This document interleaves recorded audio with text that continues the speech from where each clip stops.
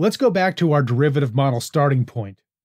We know that the EBITDA margin is equal to EBITDA divided by revenue, and this allows us to replace EBITDA in our formulas with the product of revenue and EBITDA margin.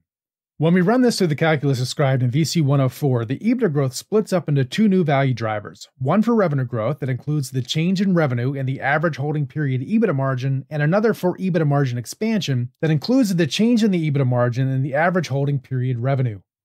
Now, this is the correct spot to introduce the fact that EBITDA equals revenue minus COGS minus SG&A. We plug that into the EBITDA margin formula here.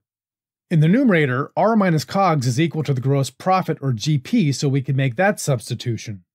Then we can split up the gross profit and the SG&A values into two terms that have revenue as a common denominator.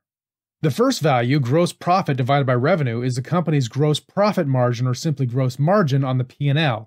It's a number that's often provided in GP fundraising materials or fund reporting materials, and we'll define it as GM. The second value, SG&A over revenue, is not a common accounting term, but we'll define it here as the operating expense margin, or OM. You will not find this number on the quarterly report, but you can calculate it from the gross margin minus the EBITDA margin.